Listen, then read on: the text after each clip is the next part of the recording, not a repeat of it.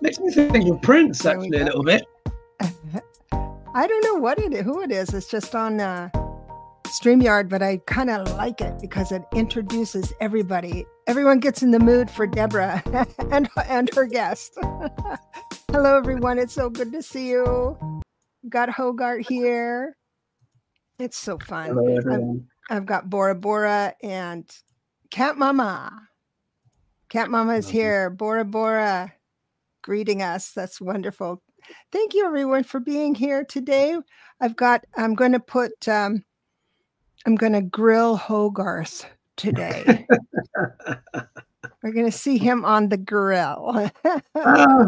Oh gosh. And there has been some questions about asking questions, but I've got something else in mind for a little while. And if he gets bored of this, then we'll answer questions. And of course, I'll be keeping an eye on the questions to see if something else is coming up for you on a personal level. Miss, thank you so much for coming in, Hogarth. A pleasure. Thank you so much for having me on your channel. And yeah, it's great. Well done. And it's obviously doing well and growing and stuff like that. So it is growing. It doesn't happen for everyone, you know. So you've done really, really well. Oh, thank you so much. I had a reading with Hogarth at the beginning of when I started this channel, which was middle of last year. Right. And he said, go for it. And I said, okay. And I did. And here we are. So I'm celebrating you today, Hogarth. Thank you so much for shining the light on this side of it. I could see it in your chart as well. I could see it in your chart. I can't remember how we got onto the subject, but I think I was saying something, you know, you should maybe do something with YouTube. And you were like, well, actually, you know, yeah, it was more like, I need to know. I brought the question to you because I'm up there, and you reach a time in your life when you just don't want to start something that's not going to catch fire. I'm sorry, I'm running out of time, man. And with YouTube, it takes a lot of chop wood, carry water, trying to figure out what to do next and all the clicks. And you said, go for it. So I did, and it's come out. Look at all these beautiful people in our room. It's just wonderful. Thank you so much for coming in. Oh gosh. Now I have some questions for you. Sure. And I know one of them, I don't want to forget to ask you, but you do private readings, of course. And I want to make sure I have that information before we sign off, so people know how to get a hold of you. And but I can't. You have done, so I've been following you, of course, and you have done some things that have just dazzled me. Like you read some of the cards a little different than me. Not that it's wrong or right or anything, but we have different relationships with the card. The basic meaning is there, of course, but I just love the way you present, and I'm going to do more of that in my channel. I'll copy you a little bit where you show the cards and how it goes to the other card and everything. I just love that. And thank you. And so then I thought I'd ask a few questions of you because So the very first question I want to know is, what on earth happened to draw your attention to the psychic sciences? So where did that begin? You know, that's a really good question, and it's so thanks for asking it. And I'll say it's a foundational one. Well, really, I suppose it goes. Oh, she's vanished. I want to see you. No. I want to showcase you. Yeah. What? you vanished for a minute there, but you're back. Okay. Yes. Yes. So really, this goes back to childhood. So this is actually something I write about a little bit at the beginning of my book, because as you know, I'm working on an astrology book, my first astrology book, Neo-Vedic Astrology, and it's going to be out in April. And I actually kind of like talk a little bit about my childhood. So my mother, who's sadly not with us now, she passed away a while ago, back in the year 2000. My gosh, which is 24 years ago now, coming like up to yesterday, though.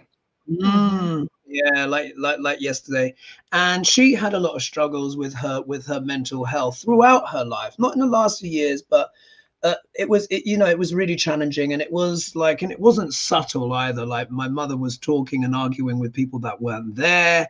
I mean, the real kind of classic things. It was not subtle. She was a real force of nature, incredibly intelligent woman, but went through a lot of struggles in her life, and that really impacted her mental health. So when I was a kid growing up, I didn't have much TV at all growing up. Not much TV at all, which I realized was probably a good thing. Yeah. A good thing, because it meant I had to read, and it was my mother that actually taught me how to read. So I could read from a very young age. I mean, literally, I must have been 3, 4, not even joking, because I remember the first book was Jack and the Beanstalk. That's how she taught me to read. So I didn't have much TV. Many things were scarce, including food, but there were always coloring pens and there were always books. And my mother got for me the Greek mythology, the ancient Greek mythology. So I read all of that avidly. So you can imagine all the Greek myths, the Minotaur, Andromeda and Perseus, Demeter and Persephone, etc. I read, the Iliad, Homer's journey, all of these things. And I think there was something, I can't remember which Greek myth it was, but there was this king, maybe King Menelaus, I can't remember which one. He did some wicked things. And part of his punishment from the gods was to have the Furies torment him. I don't know if you've heard of this, the Furies. And the Furies were these characters, I can't remember whose children they were, but they would come and they would torment people and drive them to madness.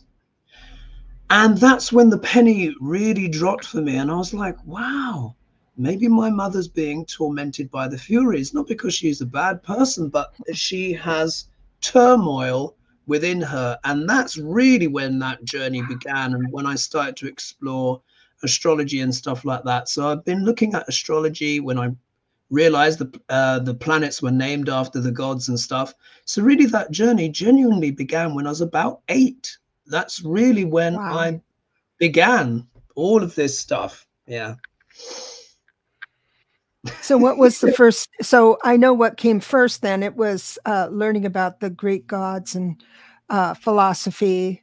And then you went through this thing about your mom being tormented. Did you go through this, I've got to figure this out so I can save my mother thing, or you just witnessed? You're a witness to it. I would say it was a bit of both. I would say it's a bit of both, because if any one of your primary caregivers is not well, particularly as children, first of all, they do everything they can in their power to try and fix the scenario. And I also started reading a lot of books on psychology and stuff like that, because my mother actually did have like these kind of books around. So I started to learn these concepts very young. But I remember, when I was around about 8 and a half, and I remember and it was quite a profound thought. I remember sitting myself down on the steps, and there was this little skylight that came through. I remember the sunlight came through, and I sat down and I was like, you know what? My mum's not well, and it's not my fault. Oh, good. Good. I mean, for me, saved you. Yes, I realized it did, because I was just like, it's not my fault. But what helped me get there was the Greek mythology, was the what I'd read, up until that stage. You got me. I mean, I'm still young. It wasn't like I was massively read, but I was, no one at primary school was reading Homer's Iliad. Let's put it that way. Except for Hogarth. I love that. I love that.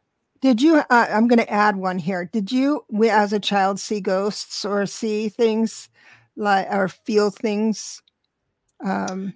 Do you believe in ghosts?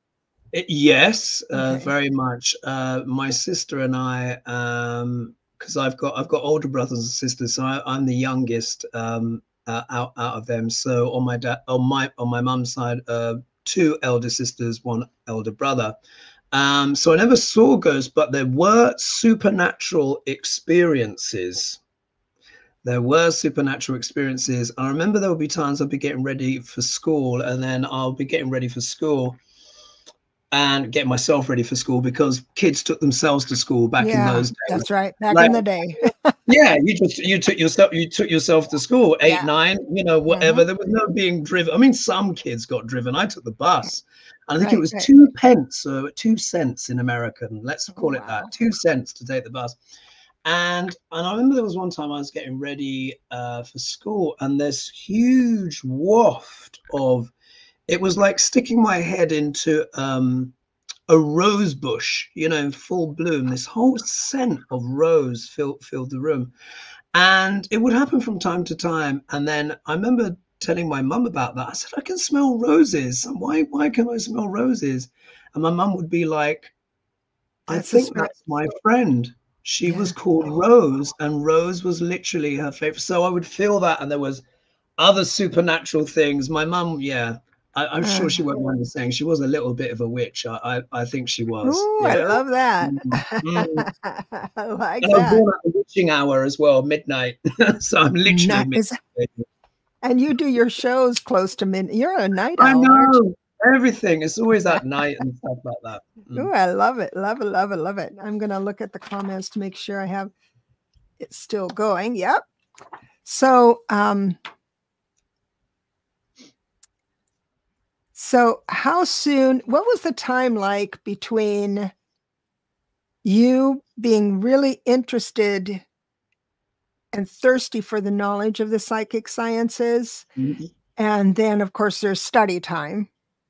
But then about how long did it take from that point to actually starting a business? Because you are really, from the outside looking in, it might be not the way in your room, but you look very together, measured, confident.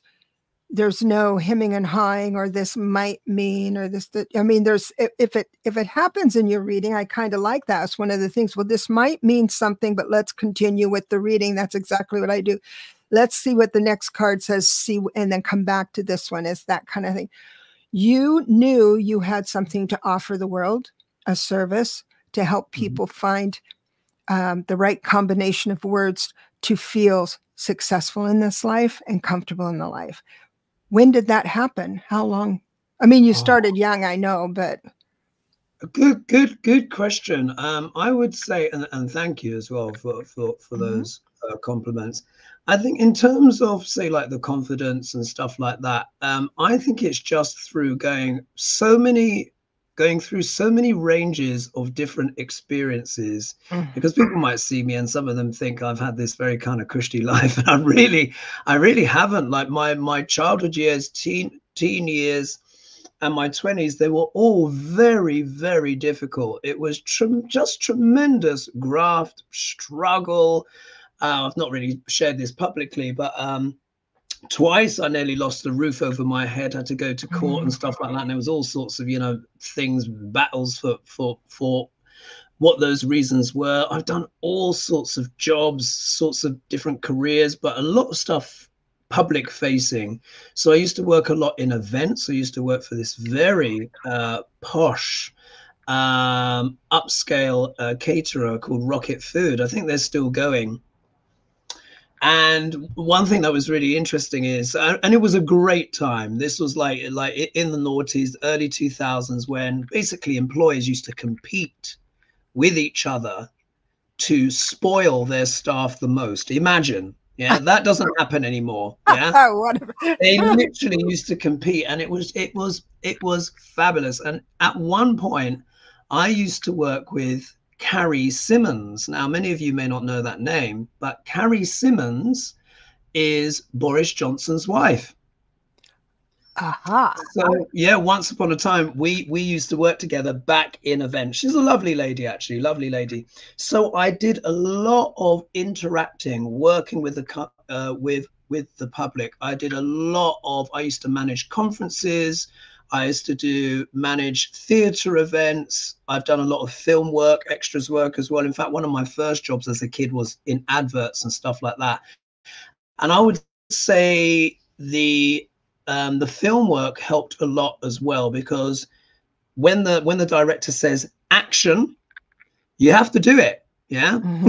You have Right, to do right. it. You're not always reading lines, of course, but you get used to, and I found it was very good discipline for performing as it were. And I think because I've have to have so many varied different conversations with literally thousands upon thousands of people over my life and career, I think that is what certainly helps. And then of course the background, reading up on all the, the psychology, the mythology, and Mm-hmm. these legends are real. They are still analogous today. When I talk about Persephone and Demeter, it's real, like in terms of Ceres or the planets. It really helps bringing that all to life. Oh, wow, that's wonderful. Yeah, that's one of the things whenever I see a very accomplished light worker doing well, I know that they got there through a harder path, kind of for you to be able to tolerate what's coming towards you. And we have clients that present with quite unusual situations. We need to be able to meet them where they are. And it takes someone experiencing some tough times to be able to meet that person. And a client will know if you got it, if you get them. Yeah, you can't fake it. You can't fake it. And very often, if people are having challenges in their life, I can often reference experiences that I may have been through as well. Maybe not always exactly the same, but it could be analogous. And as you know, when you've gone through some trials in life, it does teach you a lot of compassion and empathy as well for others. Mm-hmm. Absolutely.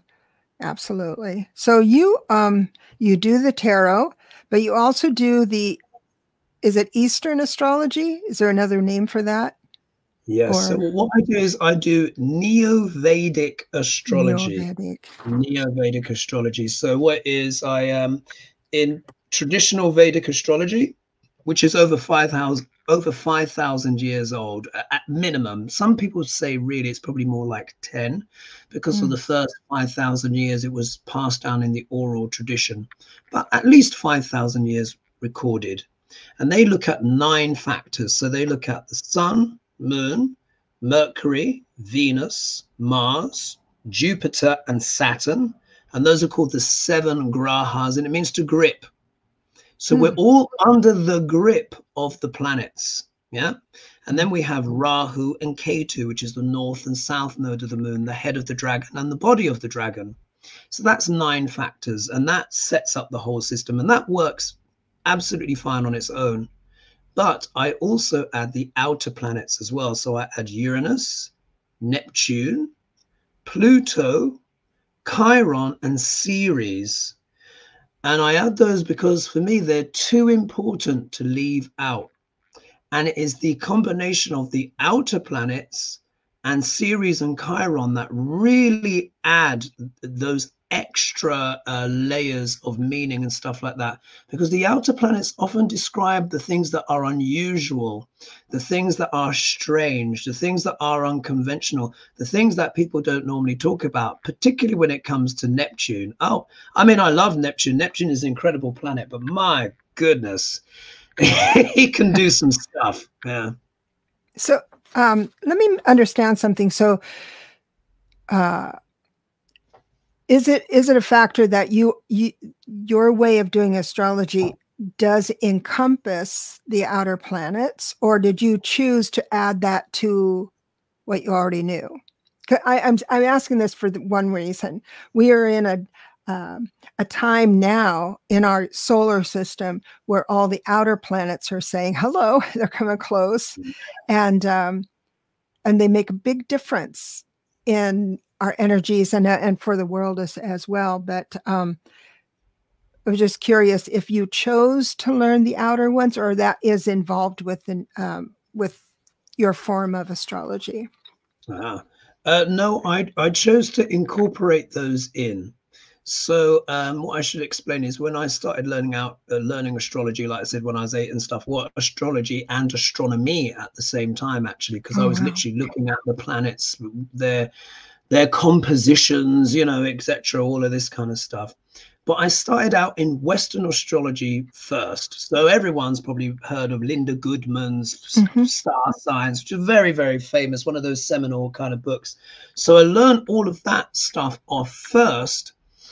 And that was a good grounding, of course, then going into the Vedic. And my analogy for like the two is like this. It's like, although Western tropical astrology, which we all use in the West, is younger, than Vedic.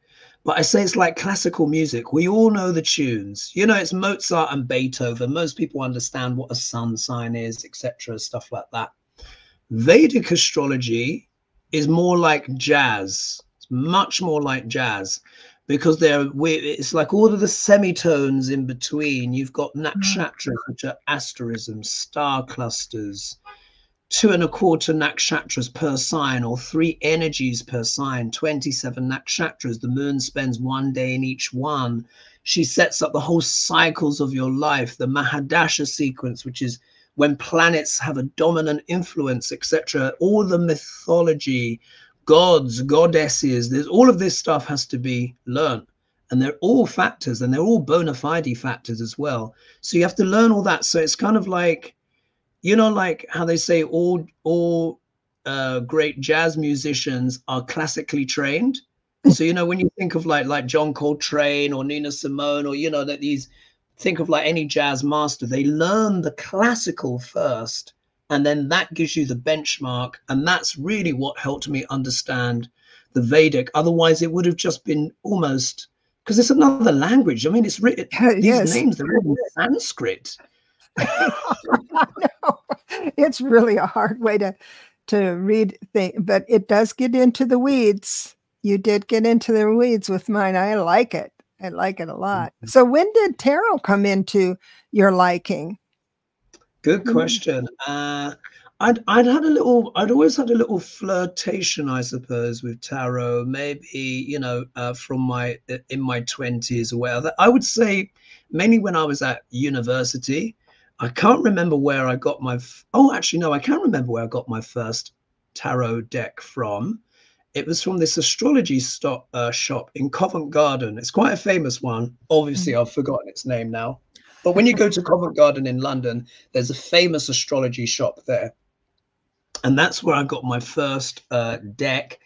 But I would mainly do it with friends. And, shuffle, pull the cards, and then I'd, be looking at the book and blah, blah, blah, so it was still good, but I wasn't fluent. But then, and then I sort of like forgot about astrology I forgot about tarot for a little bit. And then it was when I started doing collaborations with other people and stuff like that. And then once I really applied myself to the tarot, that was it. I just absorbed it. And I think because I'm so used to looking at little symbols on a chart, because I have to be able to interpret someone's life just by a glyph in a box. There's very little information there when you actually look at a chart. So for me, in a way, the tarot, in many ways, it was actually a lot easier because the symbolism is so rich. But also the other kind of stuff comes in. And I think that's why I read the tarot cards a bit differently to everyone else. Yeah. Oh, I love the way you read. It just makes sense. And I was so delighted. You read I was going to remember the card you read a certain way and ask you about it, but that might be just interesting between you and I offline. we have people. Was it the Empress card? It feels like it was a minor card. Oh. And so Stinky for instance, fish? What's that? I call the Page of Cups Stinky Fish. Yes, I know. That kind of stuff is just... Now, why do you call it Stinky Fish?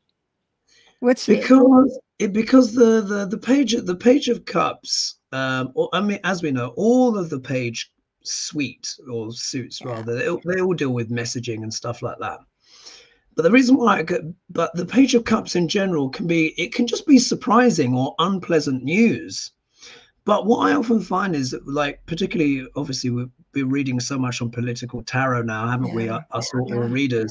When that card comes up, I'll be like, because it'll be something stinks. It would be a message that was unsavory in some kind of way, and it would just be consistent. Whenever the Page of Cups would come up, and you'll be reading on something, then a week or two later, that unsavory news, as it were, would come out, and that's why I started calling it Stinky Fish. Oh my God! See, ladies and gentlemen, remember that. This is how you develop your own voice. Your own voice with the tarot and interpret. That's what I did. I work on the hotlines. And so the two of swords means basically what it means, but then it will morph into something else. And when I study the court cards, I put characters to them, like the Page of Swords is Sheldon Cooper from The Big Bang Theory. Even though Sheldon Cooper was a grown man, but he had this adolescent, wait a minute, they would all want to go to the movies, but he had to say, wait a minute, we've got to think things through, and hold up the whole show.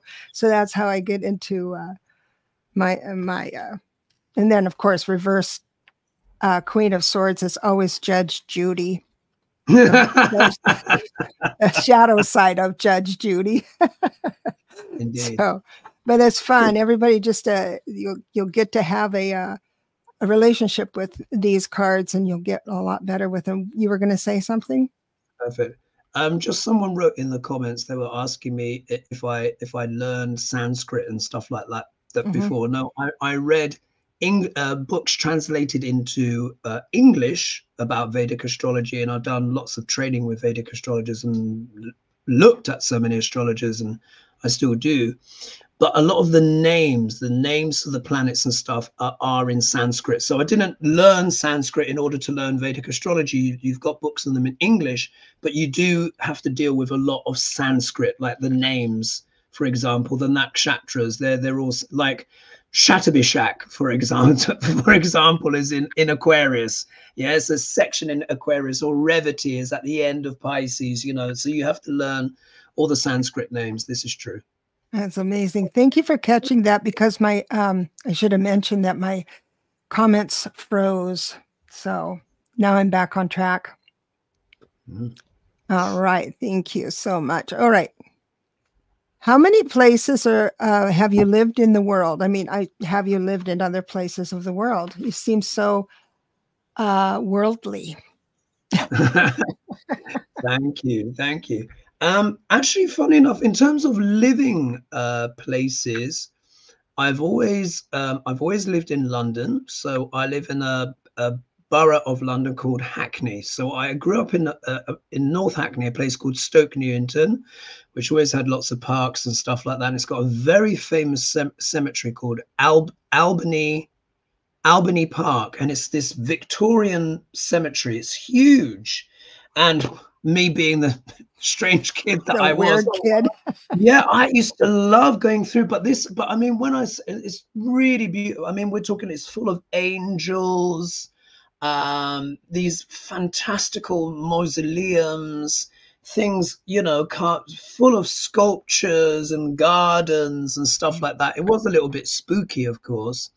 But it's Abney Park. If anyone kind of Googles it, Stoke Newington, North London. So I grew up there. Then I spent till I was about 11, 12, and I live in the area that I'm in now, which is opposite a place called London Fields, which has become very trendy. Hackney's gone through a huge journey. No one wanted to live here before.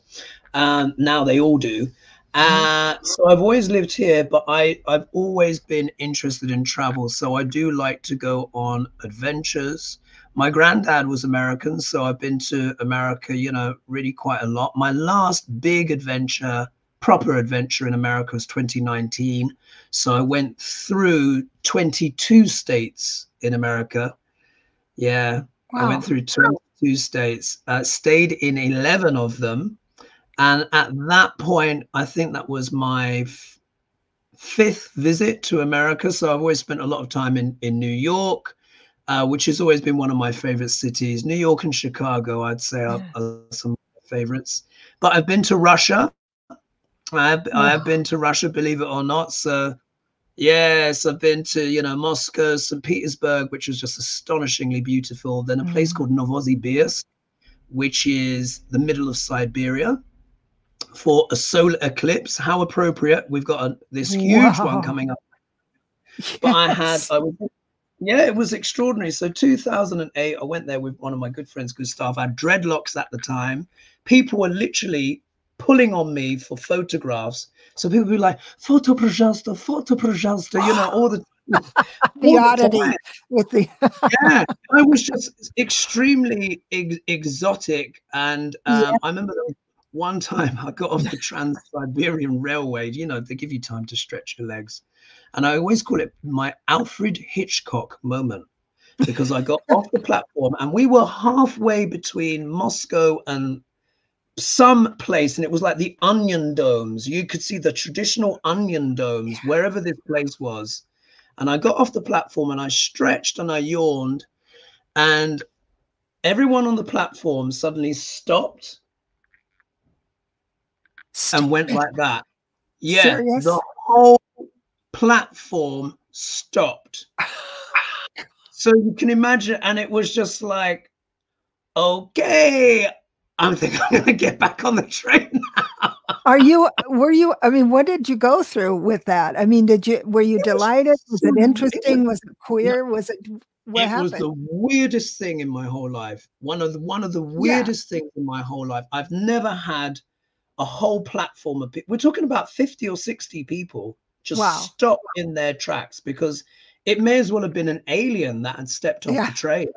Because they genuinely, I could tell they had not seen anyone like me in their neck of the woods, and it was truly astonishing for them. I had people surreptitiously taking photographs of me, pretending to take a photograph of some old poster on the wall put up by Lenin. And you're like, come on, that's been there since the fall of, before the Berlin Wall, you know what I mean? But there you are. You know, I had a moment of that.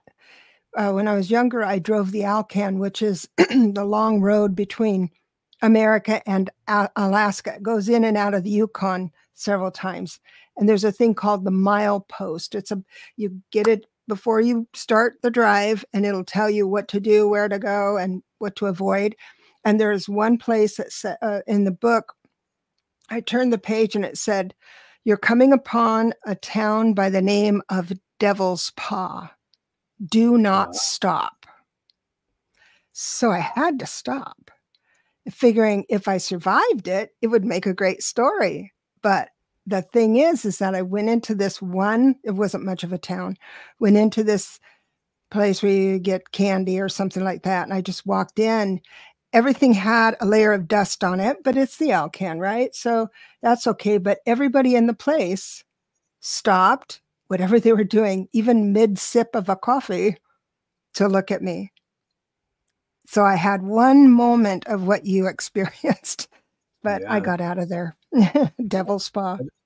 Yeah, I don't blame you. And I've been to lots of other places as well, like all over Europe. So of course, you know, because in London, Europe is much closer. So of course, you know, France, you know, Holland, Norway, Sweden, Denmark. I've been to Italy about 12 or 13 times. That's one of my favorites.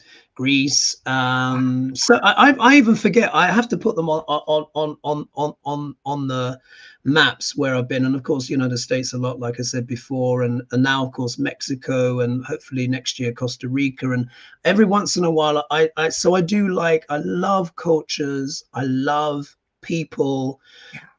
Growing up in Hackney, it was very lots of different ethnicities and blends of people, different classes of people. So I really do like humanity and stuff like that. And I like taking myself on adventures and going out of my comfort zone from time to time.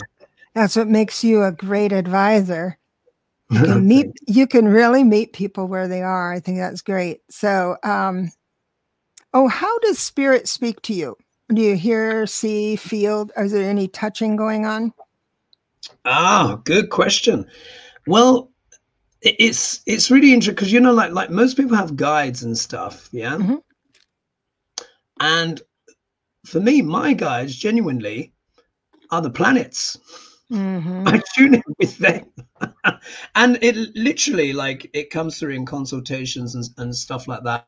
I've been told I do have guides, but it's my clients that are psychic. When they've read me, they've seen like things or people around me that I'm not necessarily aware of. So there's a client of mine, very psychic client, and she came back to me for a consultation. It'd been a little while since I'd seen her. She's got gifts and stuff like that. And when between the time that we had, it was probably a couple of years, and she said, you have so many animals around you. So so she said that I had birds. There was even like a beetle. There was a centipede. There was an eagle, which is my spirit animal, by the way. So like bald eagle, golden eagle, that's like my sort of like totem spirit animal, as it were. But she said there's a huge bear around you. She said like a bear. She said there's this big bear around you, sort of protecting you and giving you advice and stuff like that. And I knew immediately what she meant. She's like, well, I can't understand it. It's this big bear, and it gives you advice, and it gives you, and it helps you with your astrology and all of that kind of stuff. And I knew what she meant. What she was picking up on was the constellation called Ursa Major. There's a constellation called Ursa Major, and it means the big bear. Oh, the big bear. And it's very close. Yeah, it's very close to the Big Dipper. And because so much of my energy is like Arcturian. I've had many of my clients say this, but the star Arcturus is very close to the Big Dipper and the Big Bear. So when she was reading Ursa, the big bear around me, I was like, oh my goodness. That's the protection from the constellation. I knew what she meant. She didn't know what she meant, but I twigged. I was like, oh my gosh. So yeah, there you are. Those are my guys. Planets, stars. The stars. Arcturian, there's very few Arcturians on the planet, but you may not think that because you draw them in. You'll draw Arcturians in around you. Yeah. That's awesome. That is so cool.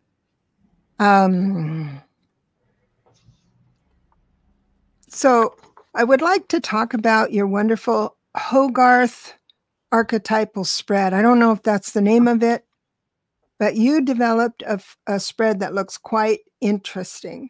And I'm curious how you came upon that. Oh, good question. So what I call it the archetypal blueprint. So that's what I call it. And that used to be the name of my website, actually, until something went weird with it. And I can't remember. And I had to change it to my YouTube channel, which, of course, is Hogarth Global Astrology. But that was a remarkable thing. So that came to me. The idea came to me, I think it was about 6-7 years ago now. Must be. Let's say 6 years. Pardon me. 6 years ago, to be on the safe side, because I can't remember exactly. And, I knew my Western astrology and stuff at that point, and I was really starting to get into the Vedic. And I had this massive download that it just came in a flash. And it was from Uranus. It was Uranian. And it was like, because the planet Uranus deals with like visions of the future, pioneer, sudden flashes and insights. And I remember I literally ran to my laptop to get it down, this technique, and I kind of like codified it, got it all down. And I think it was because of my astrology work and because of my tarot work, I came up with this 12-house system. Now I think there may be one or two other people that may have a 12-house system or a different house system, and I do need to give a credit and a shout out to Caroline Mace, of course, because I use her deck. So you know, I always like to credit my sources, and I think that's important, isn't it, as us YouTubers? I don't see it enough. I know I can tell when people have got something, an idea from someone else, and they don't give a credit. And I think they should. I think it's important, because we're all learning from each other. So of course she's come up with this remarkable deck. But my 12 house system, the way I use it is uniquely mine. And I've just found it is just a great diagnostic tool. And for me, it's not only for me, for my clients as well. It is alchemy. Something magical happens. No two readings are ever the same. They're always bespoke and unique to that person. And I say to them, look, this might seem arrogant when I first say this to you, but I say every card is perfect because I get them to choose the card. They tell me where to drop the token. So it's their higher self. So I tell my clients, it's your higher self that is trying to communicate to you today. And I'm the conduit. I'm the crystal. I have to interpret the information, but it's coming from them. And it's just a revelation. And I say that combined with the astrology, I think it's my best work. And it seems to just transform people's lives. Literally, they transform by even by the middle, let alone the end.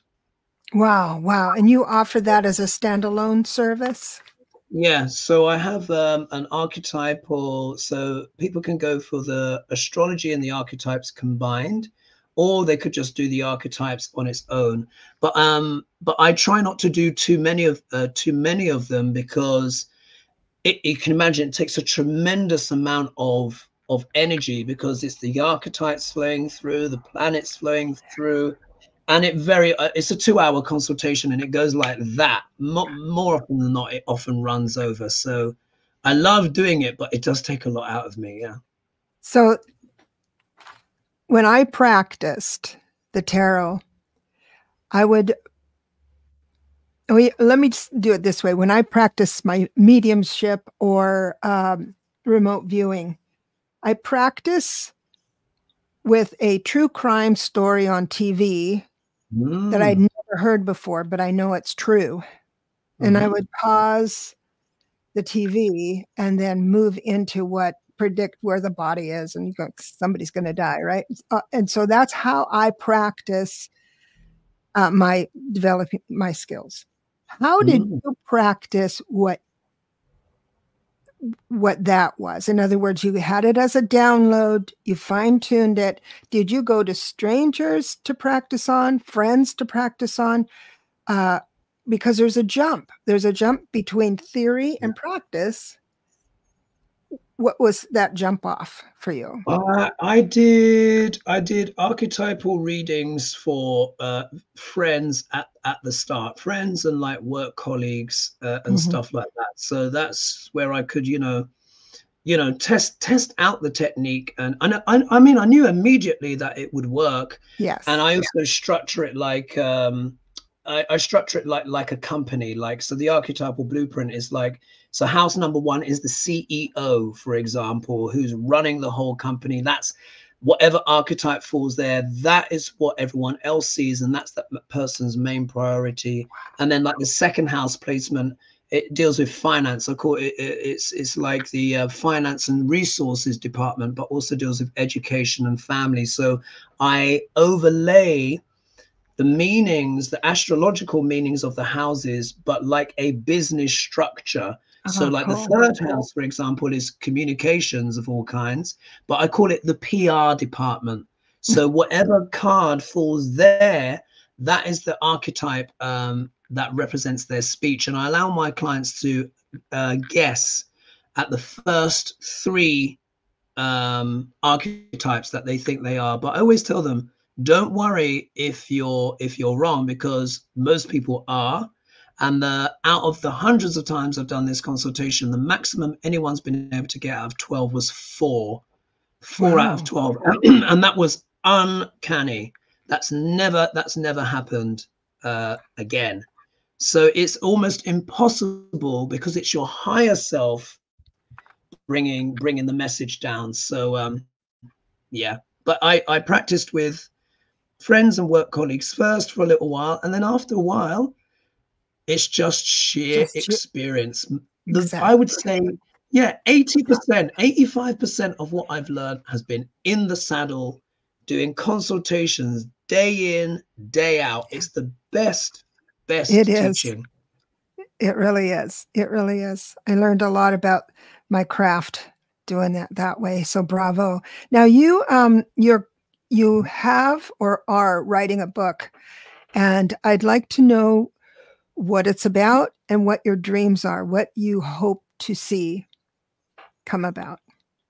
Oh, these are great questions. I must say they're great questions. You fascinate me. You absolutely fascinate me. Thank you. That's very kind. So the book is already written. So when was I writing the book? We're in 2024 now, aren't we? So I would say I think I was writing the book from maybe half of 2022 going into 2023, something like that. It's all a bit foggy now because I was so busy. And of course, writing it, then I workshopped it as well. So I sent it to about 50 of my clients. They gave me feedback on things to update or things that I could look at. I got them to check for any typos, anything like that. But I've got very sort of like 50 people. About 50 people. And because I've written books before, actually, I've written historical adventure fiction before, so I've been through. It's not my first rodeo, so technically, this book will actually be my fifth, because there was a children's book I illustrated, and that was a bit of a disaster. And like, there's been lots of ups and downs to spin a picture. Practice, practice, practice. Indeed, indeed. So the book is written, and what I'm working on now is the front cover. So I came up with a basic design for the front cover, but I'm not a book cover designer. Yeah, that's a whole different skill set. So recently I've just gone back to the designer that designed my first the book covers for my first two books, and she did a fantastic job. So I'm gone back to her again, but one second here, I can show you. I don't know what she's going to come up with. Yeah. But I am an illustrator, as you guys probably know already, in my own right. So I'll show you. So I always start with pencil and pen sketches first. So if we look here, this was one of the sketches. Like, this is how I wanted. Let me wait a minute. I'm going to make you full. Hold on here. Ah, thank you. So if we look here, so this is a sketch. This is a sketch of how I wanted the book to potentially look. What the cover designer will come up with, I don't know, but that was the sketch. And then from that, I then went to, where's the original one? So I've got so many. Here we are.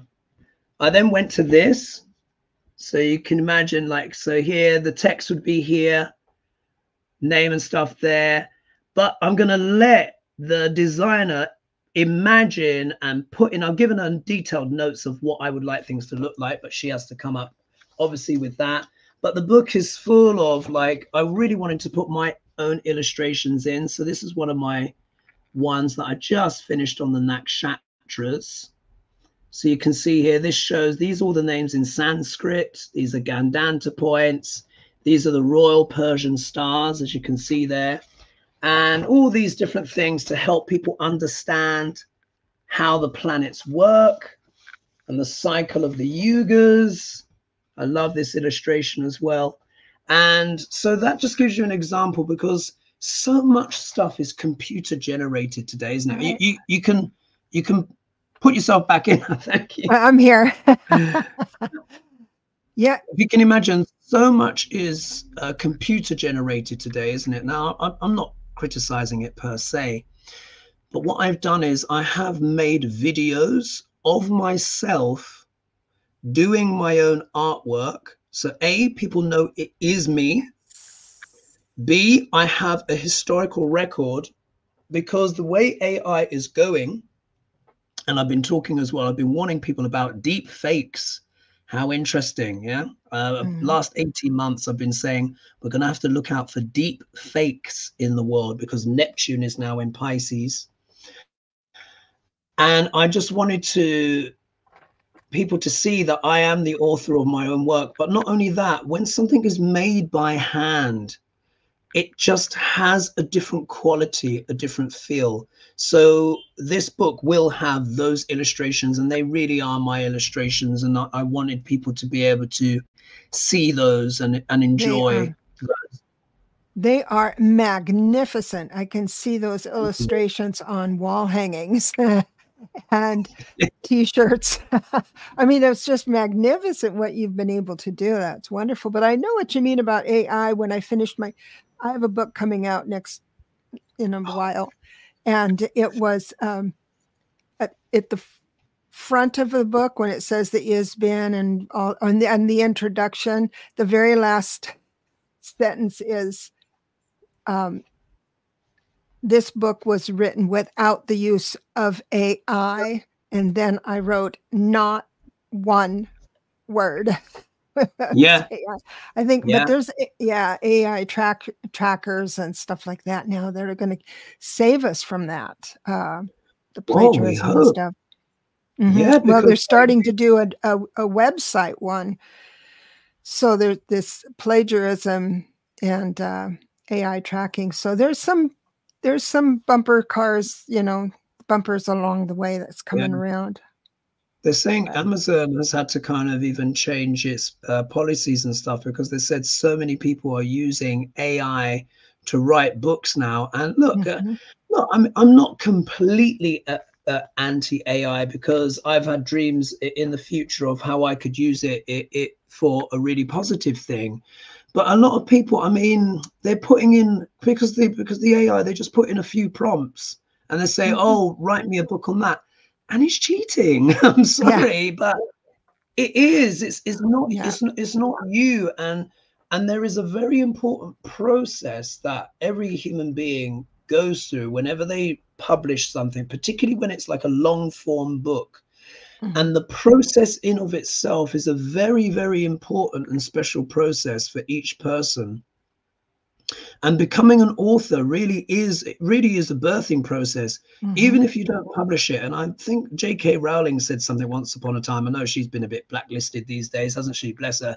But when she was giving her talks and conferences, she says, writing a book, even if you don't publish it, it is still an achievement and it's still worth doing. And she's absolutely right. It's another form of alchemy. So, but when you do it with AI, it's not the same. You're not an author if you've used AI to write a whole book for you. Right, not to write a whole book. There was one article I was asked to write, and I had the key points in my head. You know how you build it. And so I ran the concept through a prompt, what I wanted to convey. I want to say this, I want to say that. And at the end of the day, the client, the customer, the reader will learn this, ABC. And AI gave me other headings that I didn't even remember I could put in. When someone really knows their work well, they will start with basics and then maybe jump too fast to the experienced. And so anyway, that helped me, but I didn't like copy and paste that into it, but it sure helped. Helped. I think it can be a good aid and it can be an aid memoir. But I think when the AI does all the writing, then you can't call it your own work. Just like with photographs or artwork, if you're prompting a computer and it produces a beautiful artwork, the algorithm has produced that. Do you know what I mean? So I'm a bit of a purist that way. I love that you are, because your work shows it. I mean, those illustrations, I can't wait to buy them. I'll buy your book too, but those illustrations are great. So the last question is, what is your North Star, your goal at the moment? What are the specific ways? What are the specific things we can do as your audience, as your fans, that to support you to your goal, to quicken your goal? What do you hope to be? Great question. These are honestly, Deborah, I have to thank you for these fabulous questions, because they're very thoughtful and they prompt me to think as well. So first of all, like we're all here on our journey together as humanity, and we're all contributing our unique consciousness to that. One of the things that I found, and this is what I'm looking forward to when I get people together on my retreat, because I'm having my first retreat in Santa Fe in August, 26th to the 30th of August this year. So we're going to be in Santa Fe, seeing all the great sights and stuff, and I'll be doing the astrology in the mornings. And one of the things what I found, the majority of my clients, irrespective of their age, but the vast majority of my clients will have either their ascendant or one or two planets or more conjunct a certain star in the sky. I kid you not. Serious? These are natal charts? Oh, in people's natal charts. It's incredible. And that star is called Regulus. Yeah, Regulus. So I had to, if I just indulge me as I quickly go back to the illustration again, I can show you which one, because it's one of the royal Persian stars. Here we are. So where's Regulus on here? Here we are. So here I put in here. Here's Regulus. So these are the Persian royal stars. So you've got. Oh, thank you. You put me on the bigger thing. So here, so you've got Antar. No, sorry. Where am I? Let me get this right. So we have got. Here we are. So we've got Aldebaran. Sorry, you've got Antares here, star of autumn, but basically Regulus is the star of summer. It's this one. So about 85% of my clients will have either their ascendant or planets conjunct that star, and it sits in sidereal Leo, literally about 85%. So in terms of my guiding star, as it were, literally is Regulus. My Jupiter is conjunct that star. Anytime you've got an orb is how near or far something is from something else. 5-degree orb is close. 3 degrees or less is a big hit. And my Jupiter is at 8 degrees of Regulus. Sorry, at 8 degrees of sidereal Leo, and Regulus goes from 4 to 6 degrees. So it's very, very close. But for about 85%, but let's say 80% of my clients, I think it is more, they will have their ascendant or planets in the same place, irrespective of their age. And I've read charts for people that are, 16 up to age 93 is my eldest client. And within that age range, the majority of them will have a planet conjunct that star, but most of them are born in the mid to later 1950s or early 60s. And a lot of them have Pluto conjunct Regulus, which is even more profound because they're here for major ancestral clearing for their whole bloodlines. Yeah. Oh, wow. Yeah. That's amazing. Thank you. So my North Star really is Regulus. So how can people help? Of course, liking and subscribing to the channel, sharing videos and stuff, of course, buying books and stuff when they're there, because I've got much bigger ambitions as well. There's going to be, I want to do a bejeweled pop-up book. So I'm going to do, so this book that I've written, which is called The Candid Guide to Neo-Vedic Astrology, I'm going to turn it into a bejeweled kind of pop-up book. So I'll show you here. Sorry, I'm getting all the drawings out, but I'll just show you this. So here's one. This is an illustrated front cover here. In fact, let me take it out because otherwise it's a bit too shiny. So this is something that I've completed. Oh, can't remember when I did it. 1.5 years ago now. So this will be actually the front cover. So here, this would be all of this stuff where you see it's silver. This would be in platinum. These would be in real gemstones. So that would be real sapphire. This would be inlaid with like mother of pearl. This is mother of pearl. This is mother of pearl. Sorry. Platinum, sapphires, gold. Here you got the signs of the zodiac and the padas going around. Each sign has its allotted gemstone. So Aries has coral, Taurus has diamond. And I actually took this to a jeweler. And here you can see where I've done the patent on the back, the notes on the back. So I've patented this design. I would like it to be this size. And imagine it would open up like this. If you look here, it would open up here. That was what it would look like. Now, obviously, not everyone is going to be able to afford diamonds, and, you know, gold and all of this amazing stuff. Thank you. So there will be like a cardboard version of it, but that for me is the next stage. So I might have to crowdfund that, because it's all about bringing everyone back into alignment. Western astrology works, of course, and I grew up in Western, but the Vedic is sidereal. We actually take that movement of the stars into account. So yeah, I want to take this to the next level. So that would be the project after the book's projects. Oh, wow. That is amazing. Just amazing. You're such a great artist, and I can really see that.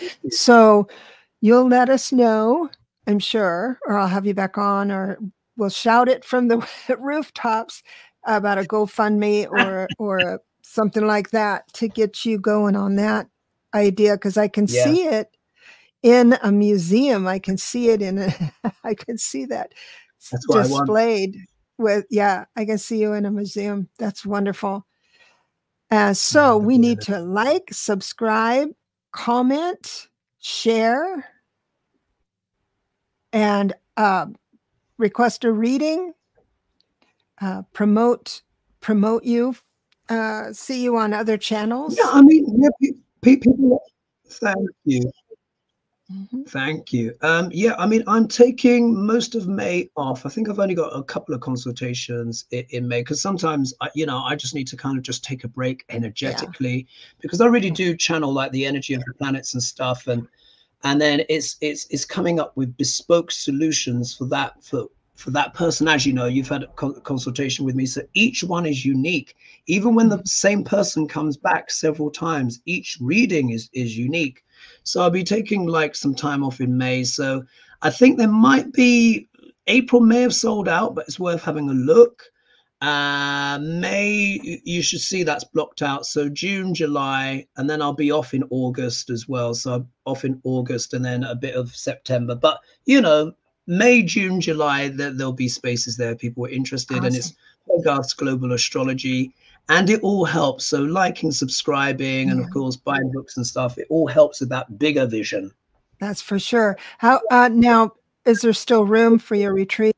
No, that closed off? I think that because, technically it's sold out, but then some people have had some unexpected events. So one person had an unexpected event. Yeah, like they were planning to drive down. Their car is completely blown out. So the repair is costing them a lot of money, which has affected, I think, their budget, for the retreat, because they were going to drive down. So I think there may be one space left. How could they find that out? It will be... It's on Trover Trip, but if they click on some of my videos, like in the video description, it will be in there. There'll be a link. So if they look up Trover Trip or Hogarth's Vedic Astrology Santa Fe, it will probably come up in Google that way. And I think there might be one place left. So it was sold out, but the person just emailed me. I don't know if they've had to cancel yet, but take a look and there might be one space. But there's a wait list as well, and that has been useful. So things happen, such as life. Things happen. You're brave guy. I'd love that. I don't know if I could do what you do. Manage all those people. I would go for the food, though. Yeah, it's a lot of responsibility. Yes, sure is. But I love it. I admire you so much. I cannot thank you enough for coming on my show. I've admired you when I first saw you on somewhere, and I just wanted that reading and followed your guidance, found success, and wanted to have you on to find out more about you. And thank you. Pretty dynamic guy. I'm glad it worked out. I saw it in your chart. It was there. That's why I said go for it. And you've been an excellent host. So thank you. You've Oh, done a thank you great so job much. with your channel. You've got some Oh, really slick stuff going on. Mine feels quite basic by oh no. comparison with what you have here. I've been jumping around and doing different things, not sticking to any one thing, but heck, that's part of my charm. Yeah, indeed. And I've So, got your cards, by the way. I was literally oh, just looking for them. You know, your oh your yeah. your tarot deck, and I do not know Wait. what I've done with them. And I was Well, supposed to, they'll resurface, but I but I've wanted got to. them. Yeah, whenever I give a deck away, it doesn't have to be your favorite. You don't have to use them. You can give them to someone else. With just full heart. Yeah. So, No, they look but gorgeous. I'm trying to find the yeah, box, and I'm like, what on earth have I done with the box? the thing. Literally, I have it nearby, and I don't know what I've done with the box, but they look like gorgeous cards, so maybe I'll use them on my So next that was show. Kate Matthews was the illustrator, and she's native, but she made sure all of the cards had different races and abilities, and Oh, wow. it makes for. I made it because for the busy hotline, the busy reader, and I know everyone has done this. I don't care how experienced you are. You put a throw down and your mind goes blank. There's no way you can get anywhere with this. And so you say, allow me to speak with spirit. You know, you get that pause and say, come on, come on, come on. There's clues on each card to point you into that direction. And all you have to do is go through a few cards to get into the room of knowing. And that's when the epiphanies card. So that was my objective. And thank you for letting me talk about that. And thank you, everyone, for being so generous and kind. I think somebody put into the chat your some information about you. But nonetheless, I'm going to find your link to your site and information, and I will see that that's in the show notes. And I want to thank you so much for stopping by. And I'm going to I'm going to dance us off. So we'll see everybody. Come on, dance us off. For having me. It's been a pleasure, and thank you everyone for joining us as well. Thank you so much.